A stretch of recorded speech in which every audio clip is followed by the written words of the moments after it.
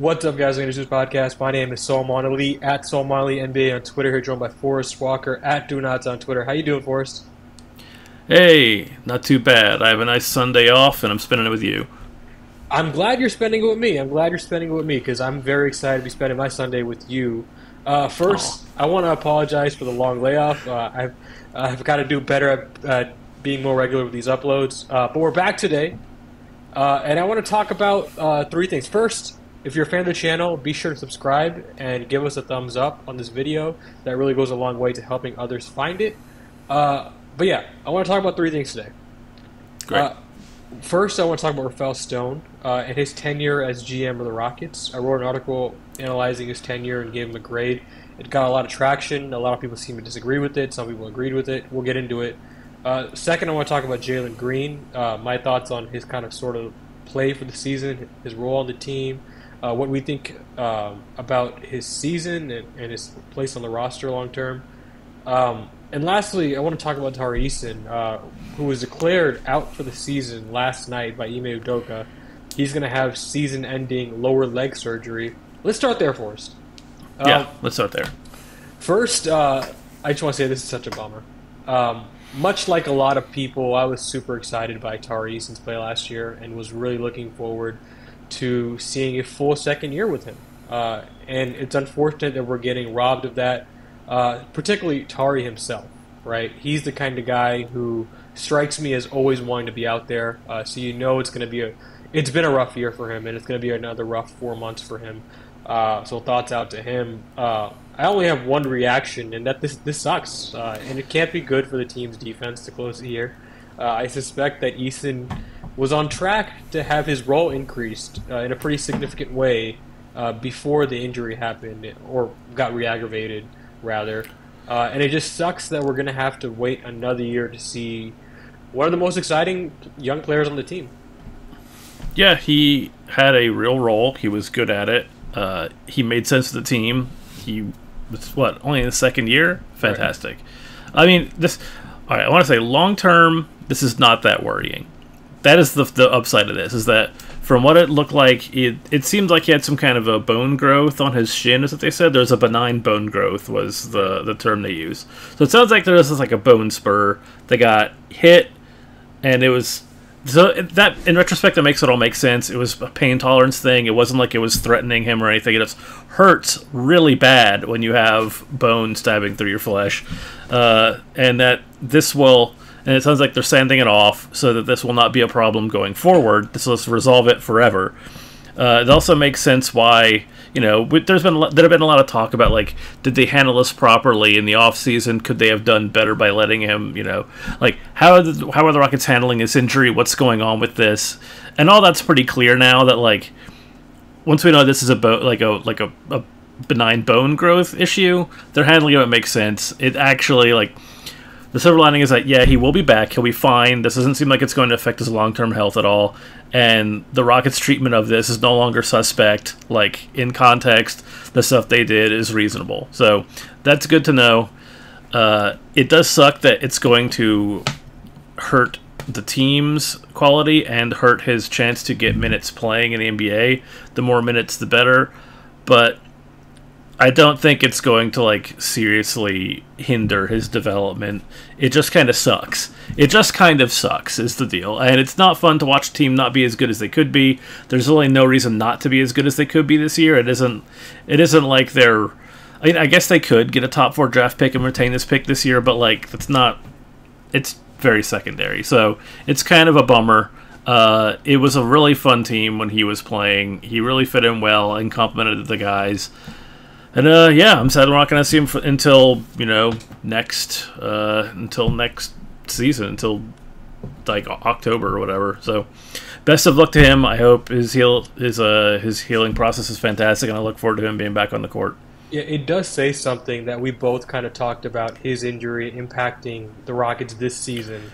Like, this is a second-year player, right? And we're both like, oh, this is going to, like, hurt them, right? Just missing him. And, like, that's how good he was. I mean, to be frank, he was arguably the best defensive player on the team. He was really, really good. And I hinted at it earlier. I really thought that he had a chance to take Jalen Green's starting spot before he got hurt. Like I thought that was kind of the trajectory. It seemed like he was the guy closing games consistently, and it seemed like okay, if the Rockets are going to go in that direction, Eason's the guy that's going to step up and take that role. And this might be another reason not to do that. We're going to talk about Jalen in a second. Yeah, it's gonna definitely, I think, impact their play this year. I mean, I think he was probably, if we're being really honest, he was probably one of the 4 or 5 most impactful players on the team. I mean, he was really impactful, surprisingly so. I mean, if you look at the way this team plays too, they're honestly a pretty scrappy team. They're just not good enough. Like they're in every game. They just usually lose them because they're just young and not quite talented enough, and those things are going to change over time. But I think that his inclusion, if he had not missed games this year, which, you know, most players miss games, but if he had a normal year instead of this injury, this team probably has, what, like 5 more wins or something? 5. That's pretty... I mean, I don't know. Well, yeah. He's a big part of it, and they lose games by like 3 points constantly. Like, if the team is a little better, they have a lot more wins. So, I mean... No, I don't think it's crazy. Definitely, I take it back. I don't think that's that crazy. Yeah.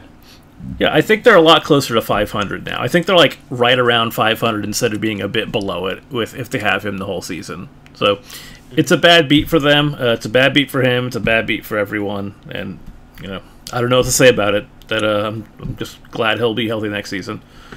Yeah, I mean, he was probably the best rookie on the team last year, right? And he was easy, yeah. I mean, in Summer League, it looked like he was neck and neck with Jabari in terms of how good he was in Summer League, and that's why this sucks, right? It's because we all think he has crazy high potential.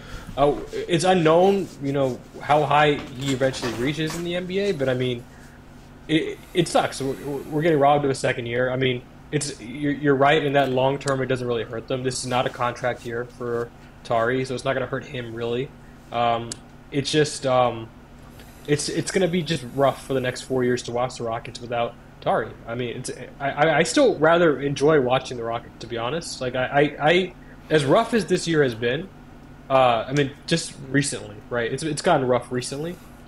I still enjoy watching them this calendar year has been rough. Yeah, as rough as this calendar year, 2024 has been. I still enjoy watching them because I still learn something every game watching them, right? Which where like some of the older Rocket seasons, I felt like I was learning nothing, right?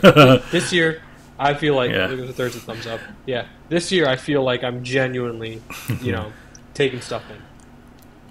Yeah, I mean, unlike the previous seasons, the last few tanking seasons where, yeah, there was really nothing to take away from it. There's something to learn. It's also the reason that they're frustrating this year. Like, they weren't frustrating the last couple of years. They were just boring. There was just nothing to be gained from it. Now they're kind of frustrating, but that's an upgrade because it means that you can see what they could be doing and what they might and will be capable of doing, but they're not quite there yet. So watching them lose games that like they should be able to win in like a year or two is tough, but it's a lot more fun than watching them just absolutely get creamed because they don't know what they're doing. So I will say this: I did find them frustrating the past 2 years because there were some obvious moves just on the table that they wouldn't do. They refused to do, but that's more of a Silas thing, right? Not a players thing, right? Like the players were just doing whatever they could. Let's move on to Jalen Green. So he's had an interesting last 2 games. Possibly his best game of the season last night. 34 points, 9 rebounds, 4 assists, 12 of 23 from the field, 6 of 12 from three-point range, 4 of 4 from the free throw line, plus 17 for the game in 37 minutes. That's not a team high. Dylan Brooks was a plus 21, but it's team second high, right? I need your opinion on something, Forrest. Yeah, tell me. Because I feel bad asking this question, but I do want a third-party perspective here. Is it cynical to be kind of unmoved by these Jalen Green, you know, outbursts? Because my thing is, this dude. Go ahead, answer that question, and okay. Then, yeah. All right. Short answer, no, with a but. Long answer, yes, because. I'll give you the longer answer, which is that it is cynical to feel that way, but I think the cynicism is earned, if that makes sense. I mean, we had a very similar conversation a while ago where we mulled over the question, maybe he's just streaky. Maybe he's just an inconsistent guy. And that jives with what we've seen with him. So, yeah, I think I'm with you in as much as when he has bad games, good game, like when he has like highs and lows, that doesn't really change my opinion of him because I already knew he could have highs and I already knew he's going to have a lot of lows too. If he can stay on some like mediums to highs, right? If he can stay like good to great instead of like great to bad, that's a different matter. So I kind of agree with you in that until his like bad games are still okay, right? Until he stops having quite so many and they're not quite so disastrous, this is still like progress, but it's not really a change in like our schema of what he is like as a player. I totally agree. Here's my thing. This dude consistently leads the team in field goal attempts per game, despite being far from the most efficient scorer on the team, right? It's not crazy to me that he has these performances every now and then. Like, what's more notable to me is how infrequent they are, despite how often he shoots the ball, right? Here's a crazy stat, Forrest. Jalen Green is bottom 4 in true shooting percentage on this team. There are only three other players shooting worse than him, and here are they. Jonathan Williams, who has logged a total of 76 minutes this season. Boban Marjanovic, who has logged a total of 48 minutes this season. And Jock Lawndale, who's just not good. He's logged a total of like 305 minutes this season, right? Literally every other rotation player on this roster is scoring more efficient than him this season.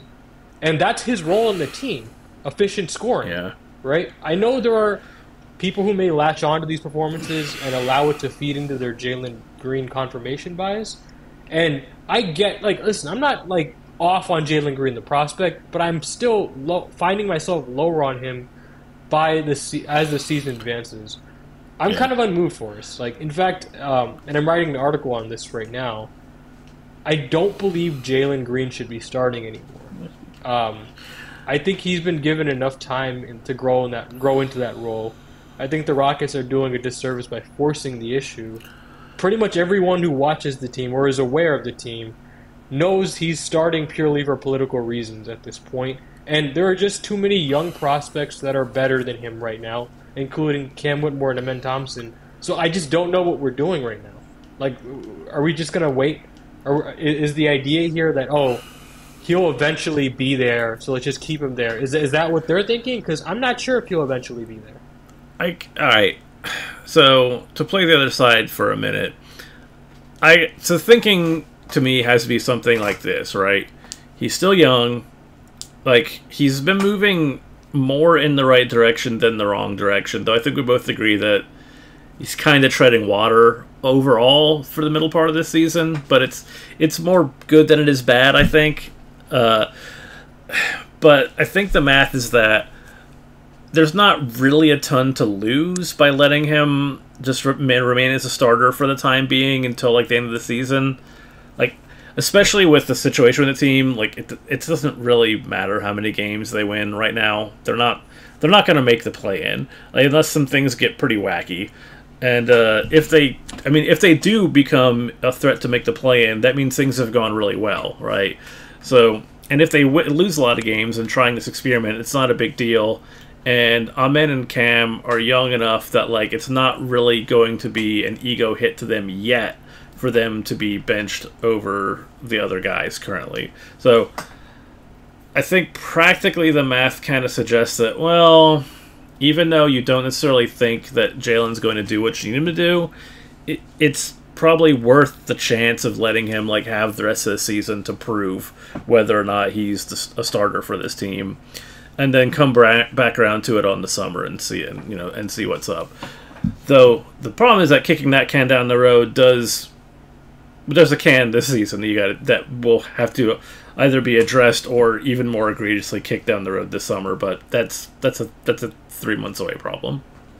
So you mentioned how there's nothing to lose, and this strikes me as an argument that I heard a lot during the Alper and Şengün fiasco these past 3 years, right? There's nothing to lose by like playing guys who are worse than this player or giving opportunities that are worse than this player more opportunities, right? And like I always ended up with that stuff is like we're just wasting time, right? Like I want this data, right? Like this stuff with Cam and Amen is fascinating to me. I want more volume to confirm whether or not what I think is the case is the case. Because right now, what I think is the case is that Jalen Green's the third best guard prospect on this team right now. That's what I think is the case. I want data to confirm that, but I won't get that data if they keep doing this. Right? Because it's so easy to just write it off, right? Amen and Cam's play by, oh, they're not even playing that many minutes. Well, they're not playing that many minutes because they're not playing the best players right now, right? They're not playing the best performers right now, it seems like. And if we're just going to keep going through this cycle, I'm consistently going to hear that answer, right? So I want to see the data. The other side of it is that there is something to lose, like you said, which is that you do want to see Cam and Amen get a chance to do what they can do. We do need to see who can do what. We need to find out who's the best. We need to find out what's the team's plan going forward. I do think that, and that the reason that they're keeping Jalen Green starting is largely out of vanity, whether it's his own or Rafael Stone or the front office or the ownership more generally.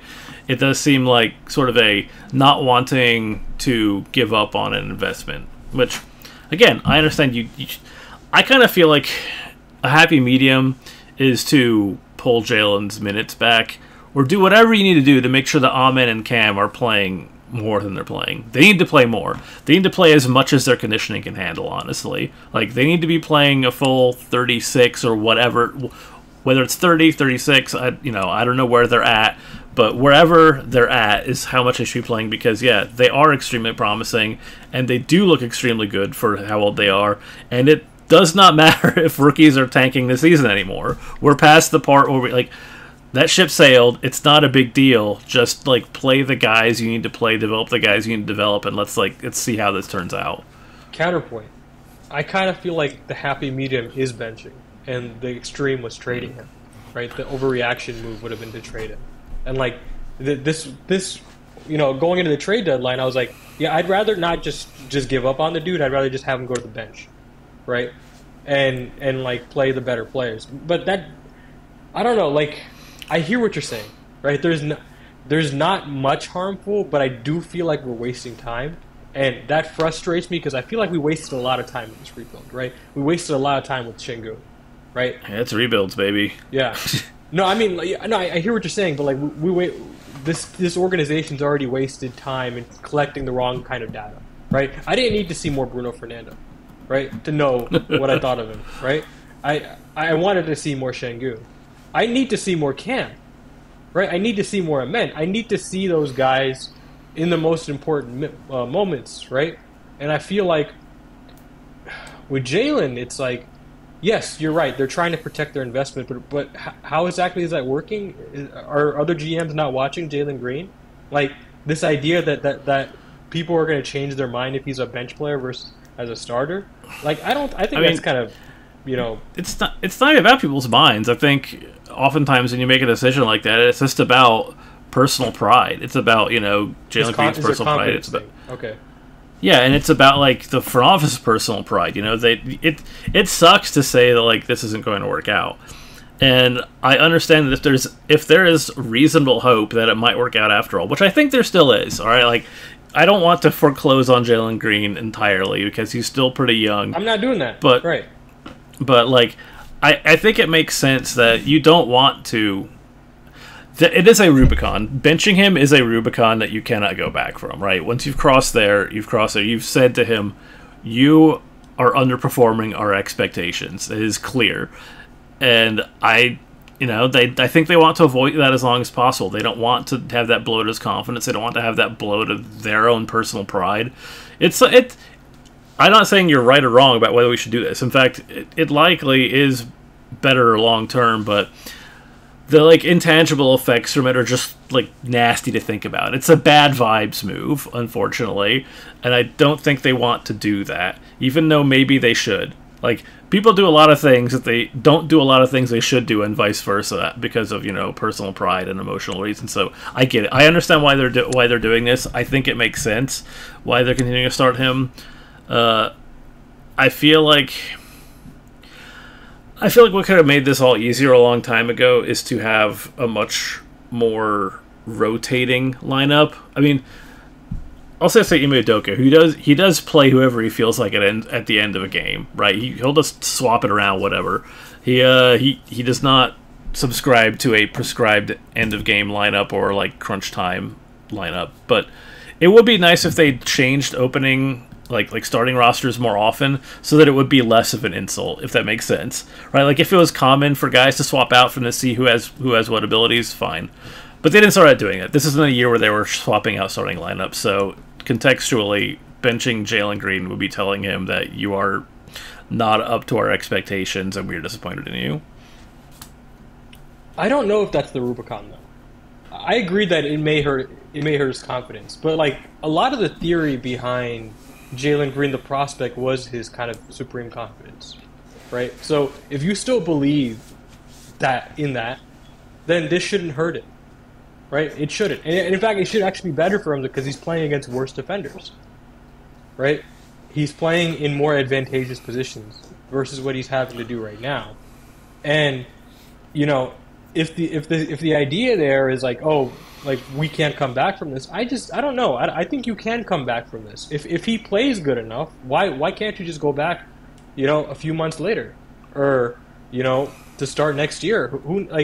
This idea that this is like this would be a permanent move. Well, it's only a permanent move if he continues playing like this, right?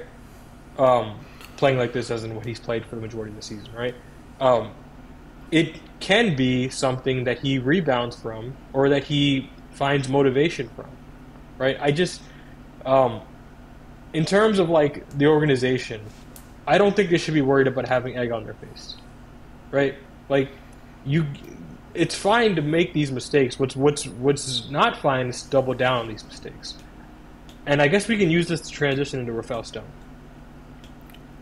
Let's talk about Rafael Stone. So we're approaching the 4-year mark of when Daryl Morey stepped down as GM of the Rockets and Stone took his place. 4 years. Yeah, it's crazy. Where does the time go, Salman? Where does it go? I don't know. It feels like it happened like a year ago. So I wrote an article for RenesNews.com kind of analyzing and grading his tenure in totality, and I really wanted to step back and take like a holistic view on what he's done in his role as GM. And more importantly, I wanted to tackle the question, like, are the Rockets in a better position than where they were 4 years ago? And should Stone receive a contract extension? Now, to be clear, I don't really know what Stone's contract status is because the Rockets never disclosed it when he first took the job. But I'd imagine it's about a 4 to 5 year deal because that's kind of standard for NBA GM contracts, right? But before I kind of tell the listeners what I gave as a grade for Stone in that article, Forrest, what are your thoughts on Stone's tenure as GM of the Rockets? All right, I'll start off with a letter grade. My overall letter grade for Rafael Stone over the last few years is a B, which I think is very fair. I think he's done pretty well. Mostly good. Meets expectations for sure. Does not exceed expectations. I'm not going to give him a B plus or in any kind of an A because he has not exceeded expectations. To be fair, Houston's expectations are always pretty high. Houston is a needy fan base and a needy team. It does not imagine itself as being like a loser or Houston does not. Houston has things to prove to Houston. The Rockets want to be a quality team. They want to be an exceptional team, and he has been tasked with trying to get them back to quality, to winning 50-plus games, being a real quality team in the NBA. The goal is not to just be kind of okay and sell tickets. This is a team who wants to win, a team who wants to win championships optimally. So he has big shoes to fill, both in terms of his the previous GM, his predecessor, and in terms of the expectations for him. So the fact that he's done mostly okay, I think, is impressive enough for a B. I don't want to go to a C because C would imply that he has failed to meet expectations, and I think that overall he has done that. However, he has had some head scratcher moves. There have been some trades that have there's been a lot of paying to get things and paying to get rid of things type moves. There have been a number of... All right, the draft picks look good so far, apart from Jalen Green. Right. The other players they've moved in a sort of weirdly embarrassing situation to try to land Brook Lopez, who they failed to land. That's a little embarrassing, but I don't... this is kind of the vibe, I think, for Rafael Stone in general. You look at the results and say, this is pretty good. This is overall turning out well. I like this.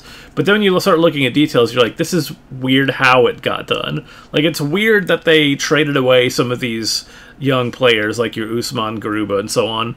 And, guys who, honestly, we're not going to have a long-term future with the team. Let's be real here. These are the kind of guys that do end up getting moved and just don't end up in the league. But the way they got moved was weird. Right, so so I did end up giving him a B plus, and I'm with you. I don't think he's been perfect. There have been notable mistakes, none more so than, as you said, selecting Jalen Green at number 2 in 2021. But as you said, you do kind of have to step back, right? And yes, you dig into the weeds, and some of the marginal stuff has been kind of a miss.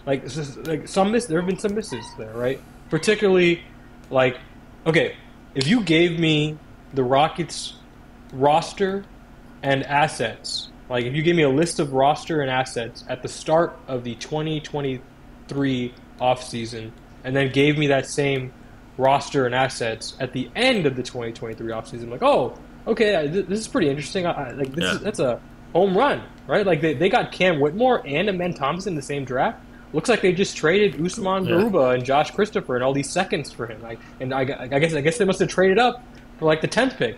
But in reality, no, he fell for you at 20, right?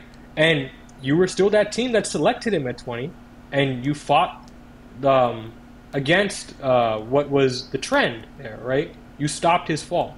Right, and you deserve credit for stopping his fall. And you made the trade, more importantly, the Eric Gordon trade, that got you in position to stop his fall, right?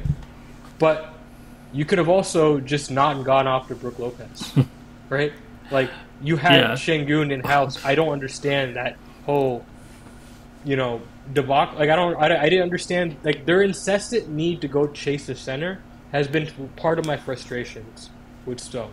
Right, they're they're basically giving a lack of faith in Şengün. They're displaying some sort of lack of faith in Şengün from top to bottom, right? Because year one, it's they were surprised that Şengün was good and that they were going to have to play. I'm not exaggerating. Went into training camp, interviewed Stephen Silas, and it's Silas is surprised that Şengün's having a good training camp. And that he may end up breaking into the rotation, right? And year two, okay, Christian Wood's gone. The pathway has been cleared. Oh, we're going to start the season with Bruno Fernando at center, right? And it's that was a Silas move, but it's still not particularly comforting that they went after Daniel Tice in the offseason. Right, and then the next summer, they make this huge. What's the word I'm looking for? They clear a path for Brook Lopez. They make this huge pitch for Brook Lopez, right? And it fails. But the fact that they felt they had how badly they wanted Brook Lopez is concerning to me, right? What they did, what they were willing to do to clear a pathway for him, was concerning to me. But other than that, and the Jalen Green thing, and I would say also how much they did their financial planning around Kevin Porter Jr., which I think is also a ding, right? Other than those three things, those are the three big dings. I think they're pretty indisputed. Hard to not ding the Rockets for that. And they've kind of killed the job, right? The Jalen Green thing, Yeah, they missed. Şengün was a home run, slam dunk at number 16. Big time. The next year, Jabari Smith and Tari Eason, home run draft, right? They killed it. Maybe you say they could have gone out for Jalen Williams. You weren't selecting Jalen Williams at number 3. Don't give me that. That was never in contention. No. Right? Tari Eason at 17, killed it. The next year, a man at number 4 and Cam at number 20, better than what any of us could have ever imagined, right? And then you look at what they did in the James Harden trade. That was such an important trade. It set the Rockets up for where they're at, and they made the right call, right? Like, they made the absolute right call by selecting that package versus a Ben Simmons-oriented package, right? And the fact that they were able to get all those picks unprotected, I mean, that's shrewd negotiating. They held out for that long under immense pressure from not only James Harden, but the outside press, right? Everybody was paying attention to James Harden thing. I want to make the point that I think that the draft picks are kind of a microcosm for his performance overall, which is similar to what you said, that if you look at the results of these draft picks currently, right, you say, all right, they've picked 6 guys, like the top 2 picks each year, those 6 guys, the guys are the core 6, as we call them, or whatever. Overall, really good. It looks like they hit on 5 out of the 6 of them, which is really impressive. And in a very real way, you can measure draft acumen by, like, the later picks, not the earlier picks, if that makes sense, right? Like, at number 3, they were gonna take Jabari Smith. Who else were you gonna take? There's not another option. You know, like, and I think Amen is pretty close to that too, right? Like, when he was there at 4, how do you not pick him? So that just shows us they're not, like, incompetent. That shows that they know, you know, who's the best guy. Obviously, it's the middle ones. Right? So your Şengün is a really impressive draft pick because they got him lower down and made a very smart choice. Whitmore, impressive draft pick. Tari Eason, impressive draft pick. Everything in it's really very impressive, honestly, except the first one, except the Jalen Green one, where there wasn't actually as much consensus that he was, like, the clear number 2. It was a swing. It was a big swing. Yeah, right. That was so, like, the one time they didn't, like, of the high overall draft picks, the one time they took a bit of a swing, we'll see, is, I guess, the way to put that. So, yeah, that's why I can't give him better than a B, I feel like, because he does so many things right. This front office does so many things right, and then, like, there's just the stuff that, like, they don't do right. Which is funny because it's almost the opposite of the Morey version of the front office, where they were just, like, impeccable with all the little things, all these little deals and all, like, the stuff around the margins. Like, in the details, Morey's front office was always, like, quietly improving their position and was almost impeccable at that stuff. But I do think Stone, I want to push back a little bit there, because I do think Stone, in the details, was good too, right? Because, like, okay, for example, the PJ Tucker trade, right? At the time, the market for PJ Tucker was 2 second-round picks. And they managed to find a creative way to get a first-rounder out of it by just trading an early second and upgrading that second to a first-rounder. The Eric Gordon trade was an example of the little things, right? You trade a first-rounder for another first-rounder that's 10 picks higher, right? At the time, and it ended up being at the end of the season, right? They also got Garrison Matthews off the scrap heap, Jayshawn Tate off the scrap heap, flipped those guys for second-round picks. Bruno Fernando off the scrap heap, flipped him for a second-round pick. Like, up until this year, they were hitting on the little things, right? For the most part, right? There were misses on some of the little things, right? But they were hitting on little things. It's just those were kind of like minor stories, right?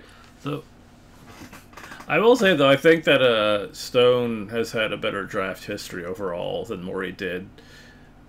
And partially, though, because... Yeah, you were going to say what I was going to say. Morey just, like, never had a good draft pick. So, I feel like they were just like, I don't know, man. like Morey wasn't drafting in top 1 and 2 players. He was not at that point. So the draft is just less important for the Morey Rockets than it has been for the Stone Rockets. Yeah, I mean, Morey was never given the same latitude that Stone was given. That's a fair thing to say, right? Like, yeah, like he wasn't allowed to tank out. Yeah, Les never wanted the Rockets to lose. Tillman was open to it. And that's credit to Tillman, but that's still something that Stone had the ability to do that Morey never did. And that almost makes what Morey did with the limitations he had even more impressive in retrospect, right? Like what he was able to build with the leeway that he was given, pretty impressive. Now, I guess like the natural question is like, okay, so I gave him a B plus, you gave him a B. It's not too far off, right?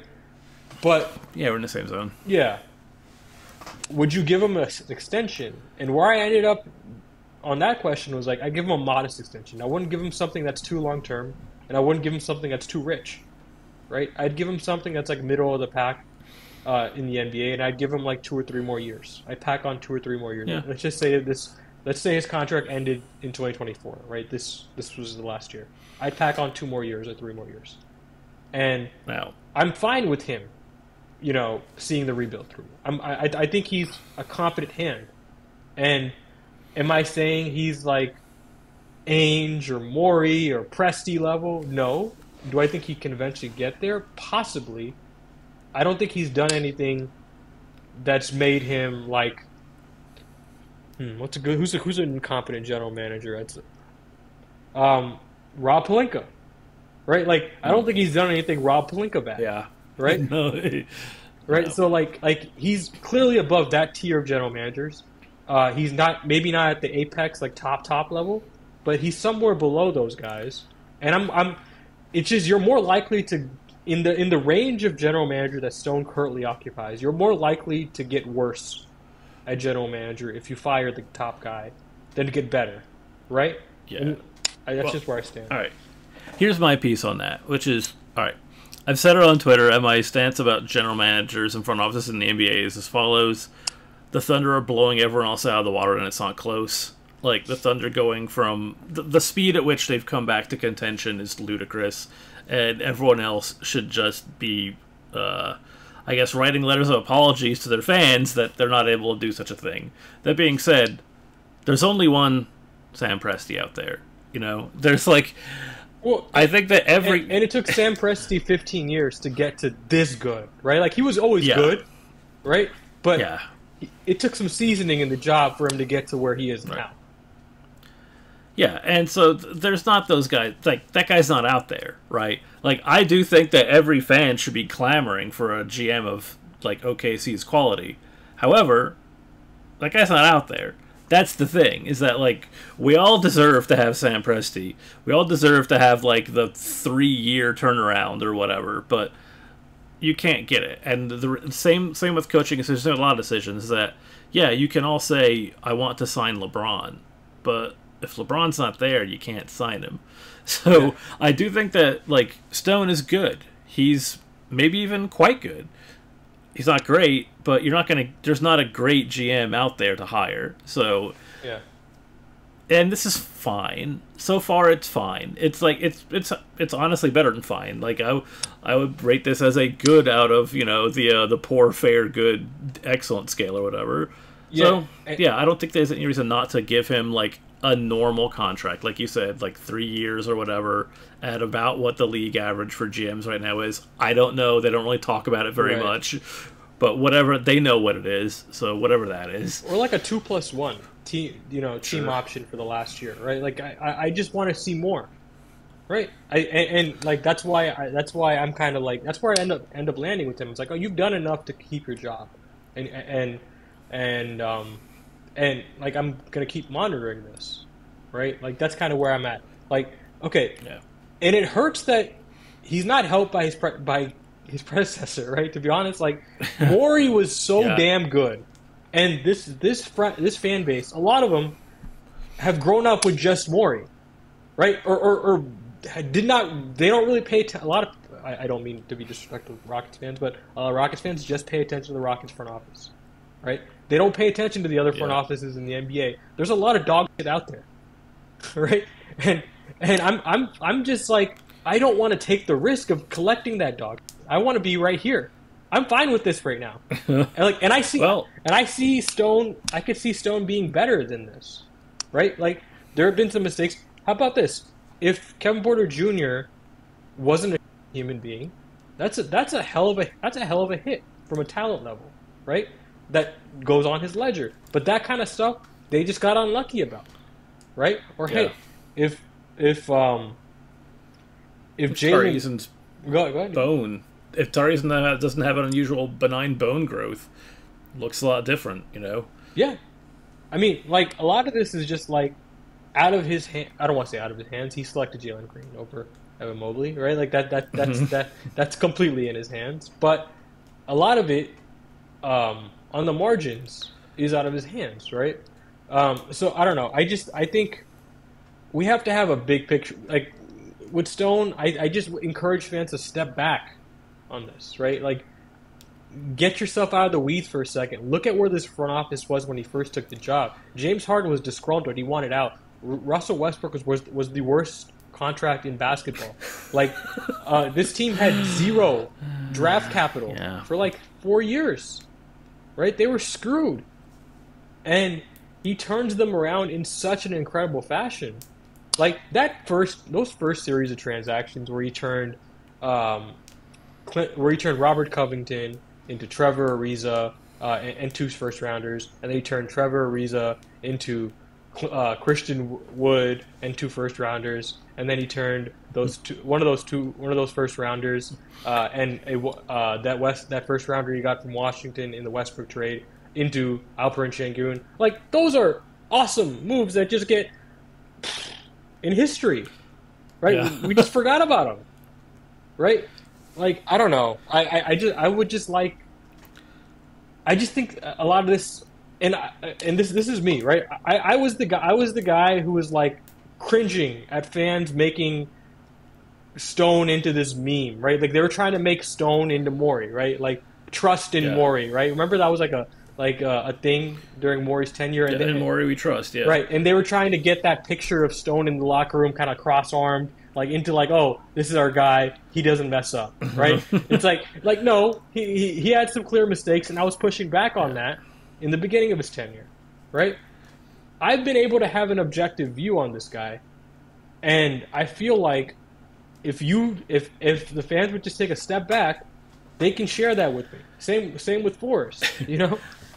What I'm going to say about Rockets fans, and I'm saying this as a compliment, and I want to make that very clear, is I feel like Rockets fans' level of like entitledness to team success, that ratio is maybe the highest of like anybody in the league. Rockets fans really expect the moon, and that's good to me. I want to be very clear. I think it's really good that Rockets fans are demanding, that Rockets fans like need excellence at all times. But it does make them have a tendency to do things like you said, like turn Rafael Stone into some kind of a superhero to fill in the role of the previous excellent GM. Right. So they memified Stone, right? Before he even basically took the job. And everyone on the team, all the players they pick are the best guy in history until they show themselves not to be the best guy in history. Then they're the worst guy in history. They are out. Yeah. But so in terms of Rafael Stone, I agree with you. There's no reason not to extend him for like a reasonable extension. If someone of like Presti's caliber came available and wanted to run the Rockets, you hire him instantly and you boot Stone to the curb without a second thought. But that guy's not going to come available and is not currently available, so don't make decisions based on that. If it happens, it happens. If you know you have a better guy available, whatever, but it's not going to happen. Don't plan on it happening. Just keep the solid, quality front office you have right now, hope it gets better, and keep an eye out for the future. And I don't know. It's very pragmatic, I feel like. Yeah, and I want to emphasize, like, these guys get better at the job, right? Presti's a great example of a guy who's gotten genuinely better at the job. He was always good, right?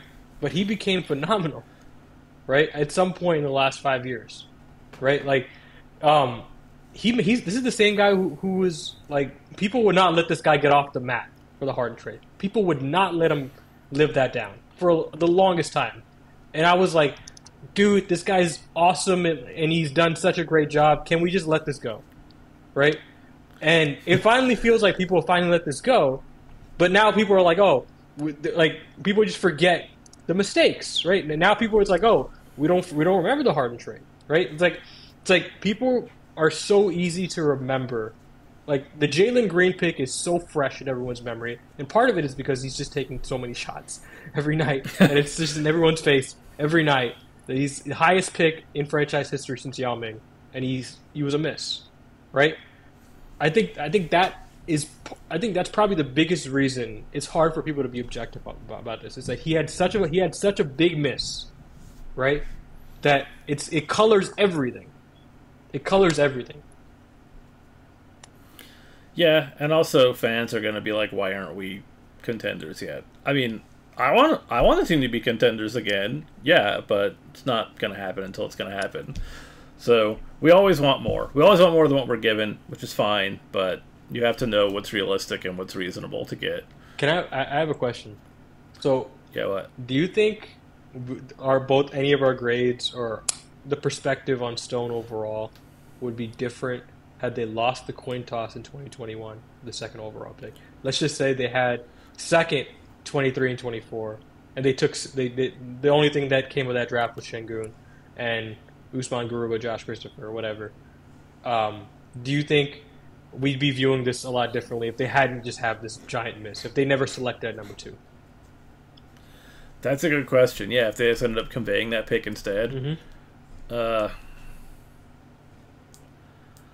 I do feel like I'd give him at least a half-letter grade more. Like, I think that is like a half-letter grade for making the choice of Jalen Green.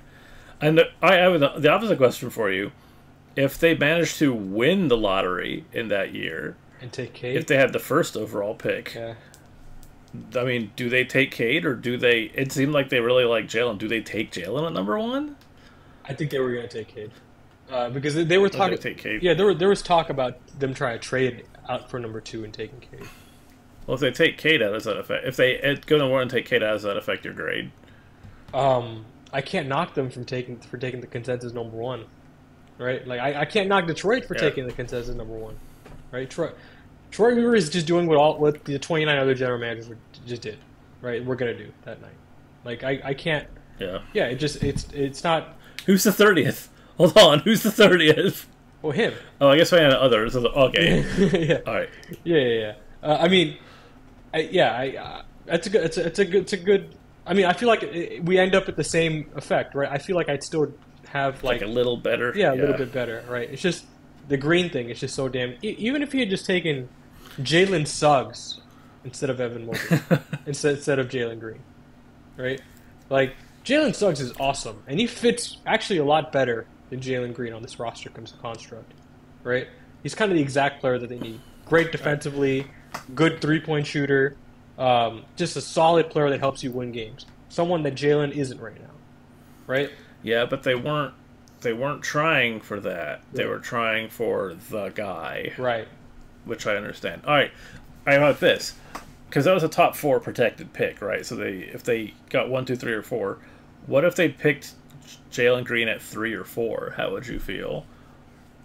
That's kind of where I think that would have been the right pick if they taken. Yeah, like if it was like 4, you're probably like, yeah, for sure. Yeah. And if it's 3, you're like, yeah, yeah, the same thing. Yeah, I mean, we would give them like literally if they landed in every. I think what we're finding is any other position then 2. Yeah. Like we would give them a half-letter grade, which is kind of. Does that make you rethink? No, I don't think it makes you rethink things, right? Because they still took the swing, right? They ultimately we can only grade them on what they did. We can't grade them on what they could have or would have done, right? And they took swings at other points in the draft, like taking Josh Christopher at 23 was a swing, right? Like that was not at all the obvious pick. I think the obvious pick there was like Quentin Grimes, right? Even at the time, I was like, oh, why aren't they taking Quentin Grimes? Who's Josh Christopher, right? Like Josh Christopher was mocked in the early 30s, right? I'm not gonna say who's Josh Christopher, but like it was a reach. They swung for the guy with some shot creation ability, right off the bounce, and real athleticism, and they did that. They swung and they swung and they swung that night, and they did land on one swing, but the problem is they missed on like the most important swing, the biggest one. Yeah. There was a fastball right down the middle, and they missed on that one. Right. And that's yeah, that makes you go. "Oh." Yeah, it's interesting. I mean, and I think a a lot of this is just luck. Like if they had gotten Wembanyama this year, right? Yeah, Right, like that completely changes our perspective on what the Rockets have yeah, done. but I don't know if it actually makes me grade them any better. You don't Like think I so? don't like in a similar way to how I don't really like If they got Wembanyama favor and Cam or in a draft, I mean, yeah, but I would, but like getting Cam, I'd still think Cam is a really great pick, but I wouldn't be like more impressed with the front office, because right? it was an obvious Like selection. Yeah, because it's obvious selection, yeah. Just like how like picking Jabari Smith was like obviously the right choice. They don't get dinged because they made the obviously right choice, but they also don't like it doesn't really move their credit up either. Like it just is like yeah, obviously you know what you're doing, but this isn't a sign of like excellence or mediocrity. This is just like that's just a green flag, nothing more. So I think that getting Wembanyama would definitely have shown them to be luckier, but I don't think it would have shown them to be better if that makes sense. you know, I'd almost like to see what we'd give them if they just hit some of these late first rounders, right? Like if they had hit on 23 and they taken Quinn Grimes, or if they had hit on if they'd selected someone other than Ty Washington, right? Or like Yeah. if they got some of these marginal first rounders, right? Like but like here's the thing, half the league misses on these guys. Like they're so Yeah, the hard thing to is, no hit. one does that. Yeah, Yeah, like well, like their hit rate is really good yeah, currently. Even with Jalen Green looking like he's not going to work out, which again, he still could work out. I want him to work out and make this whole conversation look stupid. But even with that, like it's a really good hit rate, man. It's yeah. what like 5 out of what is it like They had like nine first rounders, I think. Right? nine? Yeah, I think yeah, yeah, like 5 out of 9 looking really good is really good. yeah. Like that's the I mean even the Thunder miss on draft picks sometimes. They just waive Poku, you know. They don't end up keeping all the guys they pick.